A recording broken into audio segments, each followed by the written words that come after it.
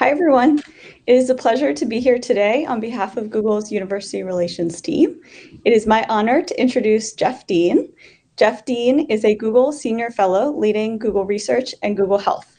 The research team that Jeff leads focuses on basic computer science and AI research and their use in important problem domains. Jeff's work has been integral to much of Google's infrastructure and developer as well as machine learning tools. Jeff holds a PhD in computer science from the University of Washington and a BS in computer science and economics from the University of Minnesota.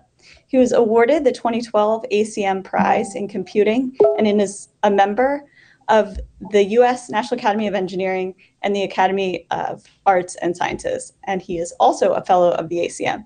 It's my honor to turn it over to Jeff to tell us a little bit about the work at Google Research.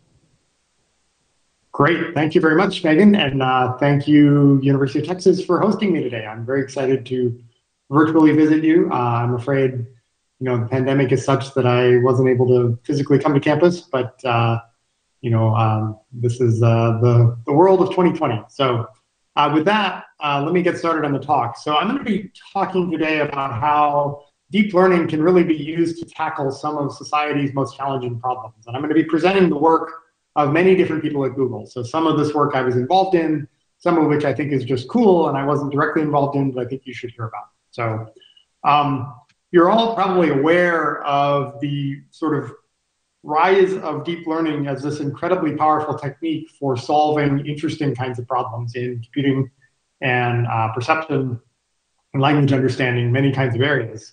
But really, deep learning is just the modern reincarnation of a fairly old set of concepts around artificial neural networks. This idea that you can have this collection of simple trainable mathematical units organized in layers, and they work together. They build, higher layers build on interesting things that the lower layers have discovered, and they can work together to solve quite complicated tasks. So that idea has been around for 30 or 40 years. And it was a bit ahead of its time in that we really, at the time, needed sort of much more computational power than we actually had in the late 80s and early 90s in order to solve real problems, but they could show interesting results on very small scale toy problems. When I was actually an undergrad in 1990, I got really excited about neural networks when I learned about them in a class, and I felt like they were the right abstraction for solving a lot of kinds of problems. And so I decided to do an undergraduate thesis on parallel training algorithms for neural networks, because I was convinced that if we could get the 64 processor machine in the University of Minnesota department training neural networks instead of just one processor, it was going to be amazing. We'd have 64 times larger neural networks. It would be great. It turned out we needed about 1 million times more computation, not 64 times as much computation. But starting in about 2008, 2009, thanks to Moore's law and general improvements in computing performance, we started to suddenly have enough computational power to actually make neural networks solve real world interesting problems. And so some of the problems that these systems can solve are basic problems in computer vision. So like image classification, if you're given an image, can you predict one of a bunch of different categorical labels in that image, maybe 20,000 different categories, leopards and aircraft carriers and cars and trucks and bicycles. Given the raw pixels of the image, a neural network trained with deep learning-based optimization algorithms can actually learn to predict what is the proper category for that image. Similarly, given an audio waveform, and a bunch of training data of the form of audio waveform and what someone is saying in that, the system can learn for a new audio waveform, an audio clip, to predict what is being said. How cold is it outside? That's speech recognition. The system can learn, given training data of the form of English sentence and French sentence, to take a novel English sentence and then predict what is the corresponding French sentence. Hello, how are you? Can be bonjour, comment allez-vous? That's language translation. And you can even combine these modalities. So given the pixels of an image, can we predict not just the category, but maybe a short caption that a human might write for this kind of sentence, a cheetah lying on top of a car. So the interesting thing about deep learning and why people are so excited about it is that the same underlying algorithms can be used to tackle all of these different kinds of problems and many more besides. And so what previously used to be different subfields of research in computer science. Things like computer vision and speech recognition, and machine translation, were all kind of separate domains with different kinds of approaches and techniques, now are sort of gradually being unified together into an approach that uses machine learning to tackle all of these problems, regardless of the modality of the problem.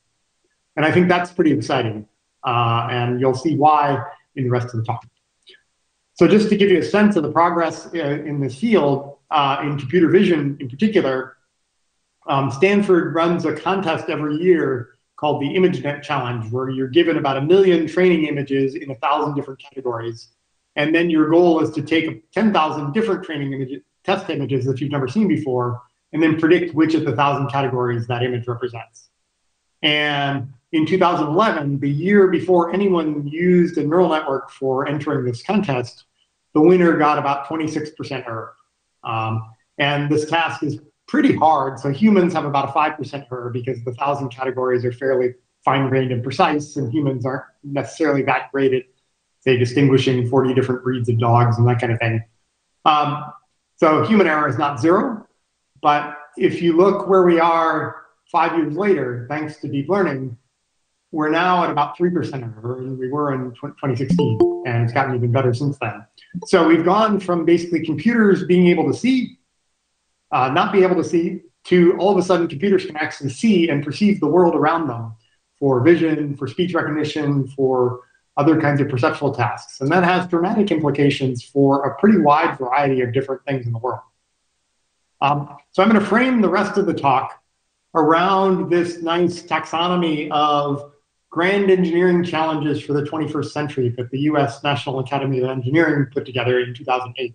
This is sort of, they assembled a group of experts from different engineering fields and different scientific fields and said, what should we really, as a community, be thinking about solving in the next 100 years? And I think, like, you'd agree, this is a pretty nice list. It has like different kinds of focus, ranging from making, clean energy work to improving people's health, giving people better educational opportunities, and so on. And I think if we tackled all of these things and solved them, that would be amazing progress. I do think machine learning is going to be a major part of helping us solve many of these challenges. And so within Google Research, we actually have work going on all the things listed in red. And I'm going to talk to you mostly about the things listed in boldface red at the bottom there. But I think machine learning has this potential to really change how we think about attacking a lot of different kinds of problems. So the first is restore and improve urban infrastructure. This is a fairly general purpose thing. But one of the things that machine learning is now enabling is we're close to having real world functioning autonomous vehicles. Vehicles that can pick you up, take you from point A to point B safely by effectively understanding the world around them, understanding all the different objects involved in the surrounding environment, understanding the traffic laws, reading all the signs, reading the red light to say that's red, I better not go. Green light means I can go, except I'm turning left, so I shouldn't go yet. Understanding all those things is actually enabled by the advances in perceptual machine learning that have happened over the last 5 to 10 years. And so this is a pretty exciting thing. And if you think about what the implications of autonomous vehicles might be if they get to widespread deployment, we will actually radically change how we think about designing cities. You wouldn't need parking places or parking garages. You'd be able to just summon a car that's the right size whenever you need one. I need a one-person car now, and oh, I'm at Home Depot, so I need a big pickup truck autonomous vehicle so I can bring my 2x4s home. A lot of things would kind of be dramatically different about the world. Another area that I think is going to be changed dramatically is the field of robotics. So most robotics work to date that's had a real impact on the world is mostly robots operating in relatively controlled environments, like factory automation lines and things like that. And they haven't really had much impact in operating in kind of messy real-world environments because those environments are so varied that it's hard for the robot to really perceive and understand enough to do the right thing given a slightly different environment than it's familiar with. But machine learning will enable us to be able to have robots that do this. And so one thing you want to be able to do to a robot is to impart new tasks and skills to it quickly. And so here you see some early work on enabling robots to learn from short video clips of humans doing things and then learn to emulate that.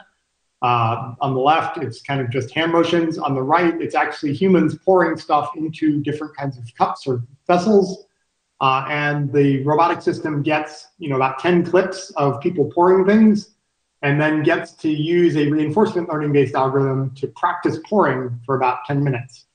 And so at the end of 10 minutes, the robot has effectively learned to pour, maybe at the 4-year-old human level, probably not at the 8-year-old human level yet, but that is a pretty difficult skill to think about writing a hand-coded algorithm for. But with learning, the system can actually pick this up from just examples and trial and error. So that's pretty exciting as well. The field of health, I think, is going to be dramatically transformed by machine learning. And I will walk you through a particular example, but kind of keep in the back of your mind, there's lots and lots of problems like this in health. So one of the things we hope to be able to do with machine learning is to bring world-class specialist expertise to everyone at lower cost. And access to quality healthcare is a really big problem around the world. And so I will use diabetic retinopathy as an example of this kind of approach.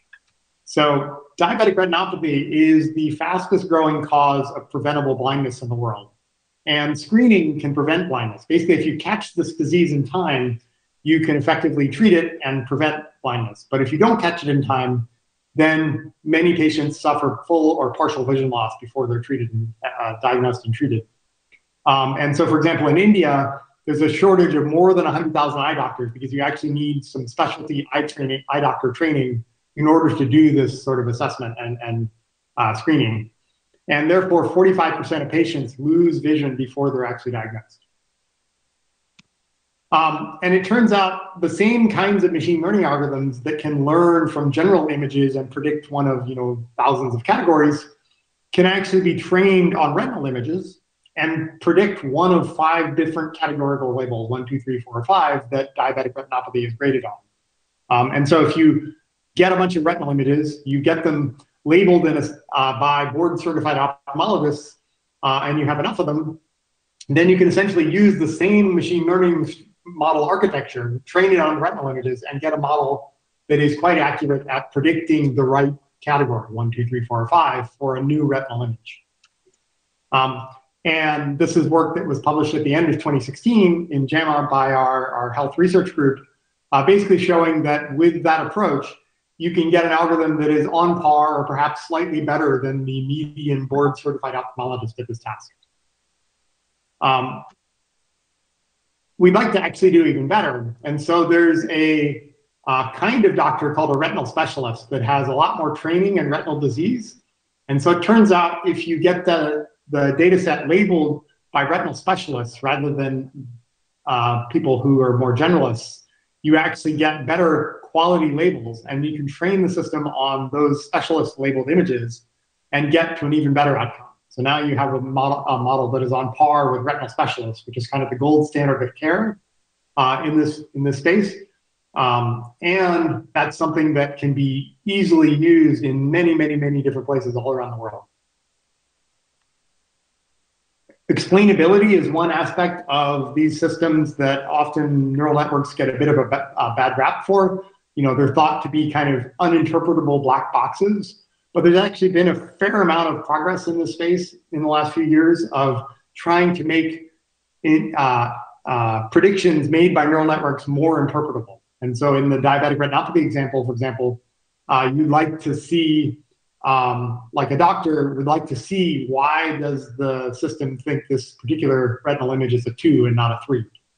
And so, for example, with moderate diabetic retinopathy, we can have the system visualize what parts of the image are most important or most contributing to the prediction of 2 instead of 3, and allow the clinician to actually look at this and sort of get more confidence and sort of intuitive understanding of why the system is predicting that, making that prediction. And there's been a bunch of work on general interpretability and explainability for neural networks that has been really important for making them usable in scenarios where you actually do need kind of some form of explainability and interpretability. There's a bunch of other things in the healthcare space that I think are pretty interesting and exciting. So, for example, machine learning to interpret CT scans to help detect lung cancer, being able to make predictions on medical records, actually, ironically, using similar kinds of models to what we're using to do English to French translation, where you have an English sentence and then conditioned on that, you want to predict the French sentence.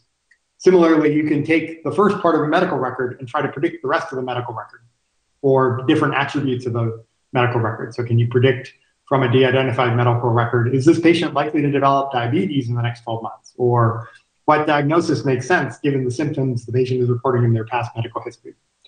And then can we use speech recognition and text summarization to help make it easier for clinicians to write sort of the kinds of notes they put into medical records more easily so that they can spend more time with patients and less time sort of fiddling with the EMR note-taking system.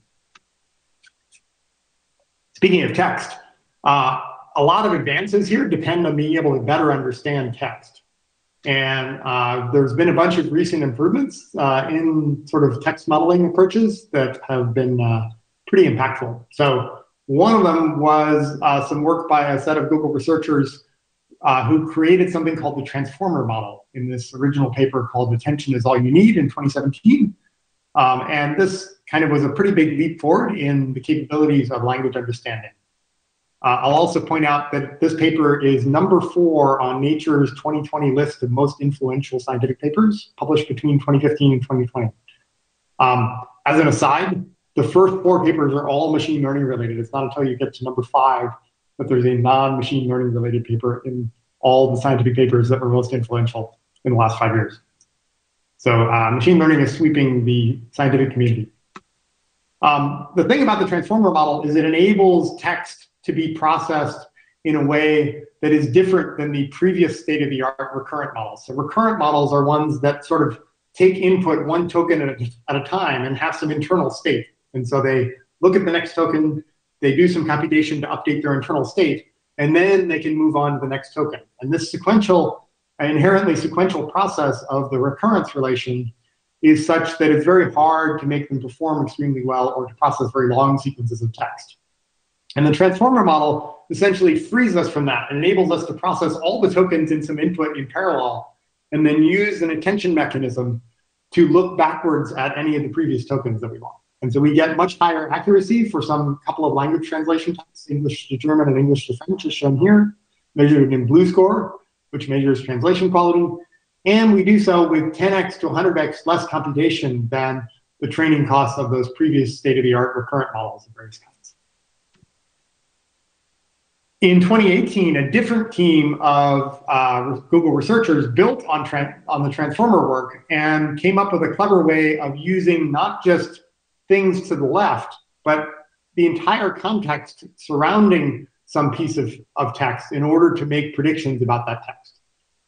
So this is called a bidirectional encoder representation from transformers because it's able to use the entire context that is known in order to solve language tasks. And so the way it's trained is a little bit like Mad Libs. If you remember Mad Libs when you were a kid, you essentially take some text, and there's a lot of text in the world. You randomly just drop 15% of the words or so. And so now we have these blanks, and we're going to train the model to try to fill in the blanks from the other information that it does have, which is the surrounding context. And this is actually pretty hard. If you look at one of these blanks and try to guess what word is in the blank, you have some vague notion that it might be one of these 5 or 10 words, but it's often pretty hard to figure out exactly what word it is. But that's the task the model is given in order to try to get it to understand contextual language. And so by doing that, you effectively now have the model try to guess the missing words, which are up at the top there, from the rest of the context. And the key, this is a really important thing because that's step 1. And pre-training the model on this fill-in-the-blank task using lots and lots and lots of text. Remember, you don't have to label this text because text just exists in the world, and you just need to drop 15% of it in order to do this task. Then you can use that model, that pre-representation that has been trained, to then fine tune the model on a bunch of different specific tasks where you may have very small amounts of data. So maybe you want to predict, given some restaurant review, can you predict, is this going to be a vegetarian restaurant? And maybe you have a few hundred examples of that. But using the step one pre-training, you often can get very high quality with very few examples of that. And so that's been responsible for major improvements in Google Translate. So that green jump on all these different languages shown on the x-axis and blue score shown on the y-axis BERT is partly responsible for that. We switched over to a BERT-based translation model. One of the other challenges in that list of NAE challenges was engineer the tools for scientific discovery. So I'll highlight a couple of different kinds of tools. So one is, can we automate more of the machine learning process? And in order to do that, let's look at this. So we have the current way you solve a machine learning problem is you have some human machine learning expert sit down, they have some data and they have some computation and they run a whole bunch of experiments and then they hopefully come up with a solution.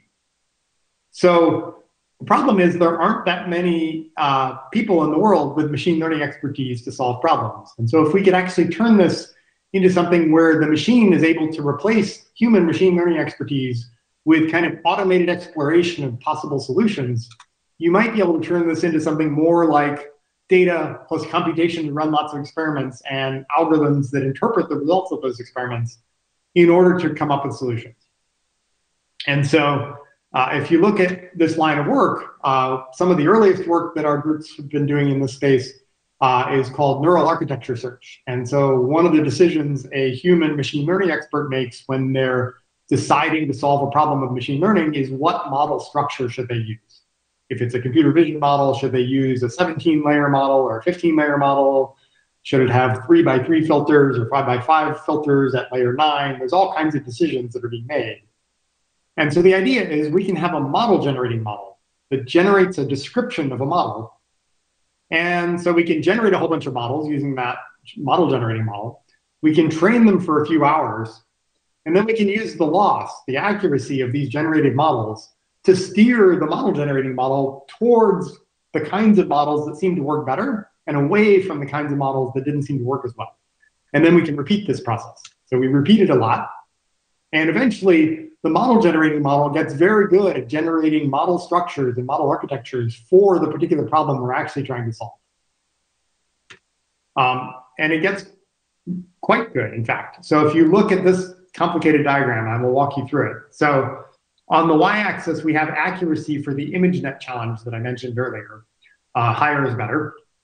On the x-axis, we have floating point operations needed to do one classification for an image. And generally what you see is a trend that different models, which are represented by dots here, the more computation you spend, the higher the accuracy gets. That's a general trend in machine learning. And the things on the dotted gray line Pareto frontier here are all kind of human ML expert generated models that advanced the state of the art in computer vision at the time they were released by basically the top computer vision and machine learning researchers in the world. So that's the dotted gray line. And the AutoML work in 2017 showed that you can actually get significantly better results and for less computation cost. You can either choose same accuracy, way less computation cost, or you can choose higher accuracy with this AutoML approach. And with a further set of advancements, the AutoML work in 2019 showed that you can actually get much, much better results. So this is sort of showing that automated experimentation by machine learning models can actually give dramatically better results than the world's machine learning experts. And it's true in image recognition here. It's true in object detection, which is another computer vision task. So the ML expert models are down here. The AutoML experts, AutoML derived models are here. And it's true in language translation. So we can give the system the transformer model and we can give it kind of the basic components of the transformer model and let it sort of assemble them like Tinker toys in slightly different ways and get substantially more accurate translation models. And I'll touch on computational power. So deep learning is really transforming how we think about designing computers. And there are reasons for this. The first is that neural networks and deep learning have these special computational properties. So first is that reduced precision is fine. Actually, it's perfectly okay to carry out the computations to just like 1 or 2 decimal digits of precision, not 6 or 7. And so that means that you can pack more multipliers into the same chip area. And the second is that all of the operations the systems I've described are all composed of different orderings and compositions of the same kind of handful of specific operations, things like matrix multiplies, vector dot products, essentially linear algebra operations of various kinds. And so if we can basically design computers that are good at reduced precision linear algebra and nothing else, those are going to be amazing for machine learning because we can, for example, pack more multipliers into the same chip area and not have to worry about all the general purpose computational apparatus that are present in sort of a modern CPU, say. And so we've been doing this kind of specialized machine learning accelerator work for quite a while. And we've been kind of called this line of work tensor processing units because they're very good at operating on tensors, doing essentially low precision linear algebra. We've had 3 generations of these things that are sort of impressively useful for large scale training. The latter 2 generations have been designed for training and are designed to be connected together in these large networks called pods with sort of custom interconnect architecture. That's a 2D toroidal mesh. And for example, the 3rd generation pod is more than 100 petaflops of computation. So it's essentially a machine learning supercomputer that we can use to tackle lots of different kinds of problems. Okay, I want to close with 2 things. One is a vision for where I think we could go. So what do we want? I think we want a large model that is sparsely activated. Like it's really important that a model have very large capacity, but it needs to be able to remember lots of different things. And most of the things it remembers are not necessarily going to be relevant to each thing it's trying to do. So if I'm good at classifying garbage trucks, that's not going to be that relevant when I'm trying to like figure out how Shakespeare might have finished this sentence. And so can we build a model that is got large capacity, but is only activating the parts of the model that make sense for a particular task? I think we want a single model to solve many, many tasks. Most of the models we train today are 1 task or maybe 5 or 10 tasks, but not hundreds or millions of different tasks. So how do we build a system that enables us to solve many, many tasks at once? I think we want to dynamically change the structure of the model in the same way that the AutoML search process can help find, effective model architectures. We want to be able to learn what are interesting pieces of the model, where do we want to grow it, where do we want to shrink it, and adapting is needed to those new tasks. Okay, so I have a cartoonish diagram of how this might look. Let's say we have a large model that can solve a bunch of tasks already and has figured out some of these pieces of the model are relevant to some tasks and some are relevant to other tasks. And it's made up of all these components. So a component is some piece of a machine learning model with some state, some operations. And then a new task comes along. So now we have a purple task. And we'd like to be able to get into a good state for this task. So we can imagine running some sort of neural architecture search-like process to find interesting paths through the model that get us into a good state using some of these pre-trained components. So maybe this path gets us into a good state for the purple task. But maybe we care a lot about the accuracy of this task. So the system could automatically add capacity for this new task and start to use it and train it so that it gets even better at accomplishing that task. And now that component is available for solving new tasks or even use in solving the existing tasks, perhaps even better than they've been solved. Finally, thoughtful use of AI in society. I think one of the things about machine learning is it can be applied to so many different problems that it's really important to have a framing of how we want to think about which problems we should apply it to and which ones we should not. And this is why I'm really excited that a couple of years ago, as we started to think more about machine learning and its use in our products, we came up with a set of principles by which we think about applying machine learning to different problems. And I think it's really important to highlight, for example, avoid creating or reinforcing unfair bias. A lot of times machine learning models are trained on data about the world as it is, not data about the world as we'd like it to be.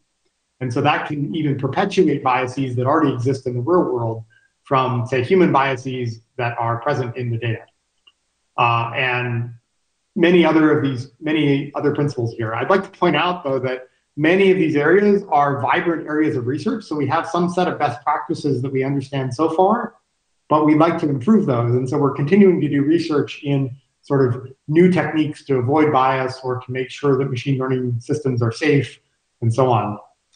And with that, I will conclude and tell you that I think deep neural networks and machine learning are really going to help make headway on some of the world's grand challenges.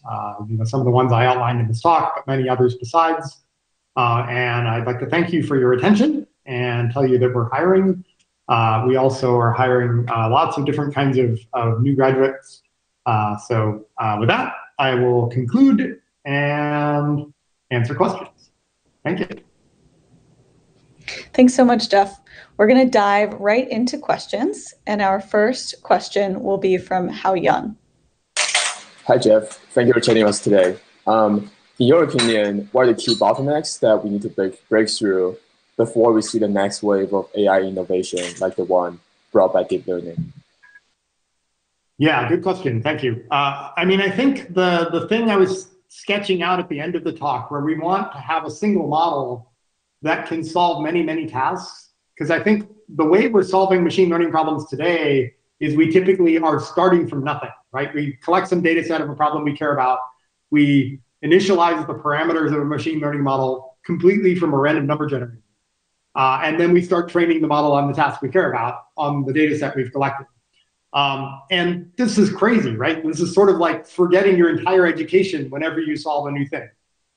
And so I think if we can actually build these models that can do many things and can have different kinds of expertise that they can leverage and bring to bear on new problems, that will really be a pretty significant advance forward, because we know that when you are able to do that, in the bird example, you have this large pre-trained system, and then with just a handful of examples, you can learn to do a new task. So if we can do that for all machine learning tasks, and so that you need 10 or 100 examples, not 10,000, that would make pretty dramatic improvements, I think. Thank you for the really question. Exciting. Thanks.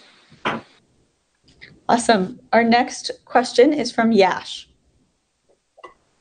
Hey, Jeff. It's great to meet you, actually. My question for you is, how do you advise undergrad students that are passionate about deep learning to gain credibility and, I guess more importantly, get involved with real-world impact research such as Google's, especially when the industry is normalizing exclusively recruiting PhD and master degree candidates?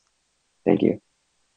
Yeah, I would not say we are exclusively recruiting only master's and PhD students for researchy roles.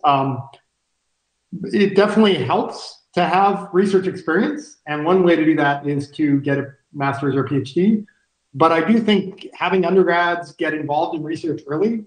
So if you're an undergrad and are excited about this kind of stuff, go talk to a faculty member or two and say, hey, I really like the kind of work you're doing. Is there something I can do to help out? I think that's one way. The other is to kind of follow the research literature in the parts of machine learning or in whatever topic you're interested in, and what kind of developments are happening there. That will serve you well, both as giving you a background in what's happening. Also, if you do want to eventually go to grad school, then you can sort of like use that in your sort of essays that you write. You can sort of talk more eloquently about existing work that's happening and why you're excited about it. One thing I kind of tell students of all different levels is that, one of the things that I found helpful in my career is to be able to connect lots of different ideas together to bring to bear on a new problem. And so I often say that it's kind of actually helpful to skim 10 papers instead of reading one in depth. Sometimes you need to read one in depth because it's like very related to something you're doing, but skimming 10 papers is almost always better than reading one in deep detail, and maybe even reading 100 abstracts. because what you want is a sense of what things are possible and how they might connect. And you can always go back and get more details about this once you know that that is a possibility. So I think that's kind of a good way to like get an overall framing of a lot of different kinds of areas. And then obviously sometimes when you're doing research, you do need to go very deeply into one area. Thanks for the question. Absolutely. Thank you. Next up, we have Josh. Thanks so much for your time. In deciding what research directions you pursue at Google, how do you balance funding projects that will probably have immediate payoff, that will probably have immediate returns with high payoffs, versus long-reaching projects that may be high risk, low return in nature? Yeah, this is a good question. I mean, I think one way I like to think about it is there's this continuum between research and engineering, right? It's not a black and white kind of hard boundary between them. And sometimes you can have shorter term projects that you're pretty sure are going to work out and there's some details to be worked out, but they reasonably are going to provide, a good outcome. And then there's other ones that are much longer term and you're not really sure, is this going to work out? So for those longer term ones, I usually like to look at the problem and what you're trying to accomplish and try to figure out if the best possible outcome happens in this project, will the world be different in some way? Like if the world is only going to be a tiny bit different from some long-term project, that may not be ambitious enough, right? You may want to be picking a problem where it is high risk, you're not sure it's going to work out, and there's a lot of unknowns, but where if they do work out, that something fundamentally different will happen. And I think that's kind of a good framing of how you balance the long-term risk-reward ratio with shorter-term engineering things. If you're doing a project where nearly every detail is sort of, you squint at it, you're like, yeah, I know how to solve that. That's more engineering. That's not to say it's a bad idea to do, but I think you do want a continuum of different kinds of work. If you're running a research lab, as I am, you want a portfolio of these kinds of things. You want some very long-term ambitious things. You want some shorter-term things that are more researchy, but are more likely to work out with high payoff. Thank you for the question. Thank you so much. Thanks so much for answering. And lastly, we have Ashka.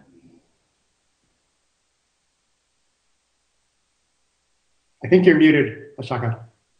Oh, yes. Hi, Jeff. It's really nice to get to talk to you. So my question for you would be, what kind of problems would you want PhD students doing systems plus ML work to focus on? Yeah, good question. I mean, I think that is a really exciting kind of confluence of areas. And I would characterize it as two different kinds of problem sets. There's the machine learning applied to systems problems. And then there's computer systems work applied to machine learning systems. And those are a little bit different in flavor. I think machine learning applied to systems is a super interesting area because a lot of computer systems are just loaded with heuristics about when to do this or that. If you think about like cache replacement, LRU is sort of a heuristic. If you think about, index creation for databases, there's very specific algorithms that work well for all kinds of distributions of data, but don't take advantage of the actual data you're storing in the database. And so I think there's all kinds of opportunities to bring learning to make systems more adaptive to the kinds of things they're trying to do. So can you learn better cache replacement policies online for a system because you now know the stream of requests as opposed to having to build an algorithm that works in general for all kinds of request streams? And I think that's one example. I think in the other direction, in systems for ML, there's a lot of interesting work in computer architecture, in how do you express software systems that make it easy to express machine learning algorithms and can scale to very large training systems or inference systems. So all of those areas are interesting. I think it kind of depends a little bit on your personal passion and which one you're more excited about. I think the ML for computer systems is much less explored at the moment. Thank you. Thank you. And I think we have just a little bit more time. I'm wondering if Jeff could maybe take a little bit of time to tell us a little bit about his career journey and some of the key key steps that helped get you to where you are today? Yeah, I mean, I think, so I had a bit of an unusual childhood. I went to 11 schools in 12 years in lots of different places around the world. But I got introduced to computing when my dad bought a kit computer that he soldered together in the back of, that he saw an ad for in the back of the magazine. And so I knew from like age 10 on that I really enjoyed programming and problem solving. I think the iteration time that you get when you have some code, you make some changes to it, you press compile, and all of a sudden your new thing is running and you've changed the behavior of something you previously had in a few seconds. I get frustrated whenever I try to do physical or mechanical things because the cycle times are much longer. And so I went to undergraduate majoring in computer science, and then I added an econ degree because I took some econ classes, and I took some more, and I took some more, and they were interesting too. And then I was doing some work between undergraduate and grad school on modeling software for the HIV and AIDS pandemic in the World Health Organization. And that has sort of been a nice reminder of the current COVID situation. HIV and COVID are very different, but the similar kinds of modeling techniques can be used to sort of try to assess what is the likely future, progression of a pandemic, which was what we were trying to do with the HIV/AIDS pandemic. And then I decided I would go to graduate school and get a PhD in computer science because I felt like that was more practical than econ, which was the other thing I was considering. And then when I finished grad school, I was sort of debating, should I be a faculty member or should I work in an industrial research lab? And I decided to work in an industrial research lab because I really liked sort of doing hands-on work myself. And I felt as a faculty member, I might not get a chance to do that as much because you're really trying to do 3 jobs as a faculty member.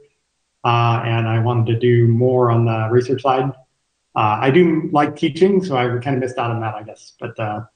And then I was working in an industrial research lab for about 2.5 years and got a little frustrated with the large company size. And so I decided to do what everyone living in Silicon Valley thinks about at some point, which is join a small company. So I joined Google when we were about 25 people. We were wedged in a little second floor area above what's now a T-Mobile store in downtown Palo Alto. I was in a very small office, and my 2 other office mates and I would have to agree on who was going to roll their chair back kind of first in order to stand up because we couldn't all do it at the same time. And then over time, I've gotten to work on a lot of different problems at Google, and I really have enjoyed kind of the bringing together of a set of people to tackle a particular problem where lots of different people have different kinds of expertise, and you need all of those kinds of expertise to come together to solve the problem. And no one of you could solve the problem individually. Because I think that's a really good situation to put yourself in throughout your career is how do you bring something to a problem, but where you also get something out of it by learning from other people who were working on the problem together. And I feel like then you kind of, some of your knowledge rubs off on them, some of their knowledge rubs off on you, and you all go your separate ways. But you want to kind of continue learning throughout your, career, whatever it might be, a research career, or an engineering career. You want to keep doing new things. And the more things you have, you kind of have this giant tool belt of techniques now. And now you have all the tools you need to solve the next problem, except for maybe one. You want to then work on something where you then pick up another tool. So I guess that was a whirlwind tour. The whirlwind tour of AI and ML and of Jeff's background. So thank you so much. Thank you to UT for hosting, and thank you to Jeff for this wonderful talk. Thank you to our students who gave their time to send questions in and to share them today. So thanks, everybody. Yeah, thank you all. Stay healthy, stay safe.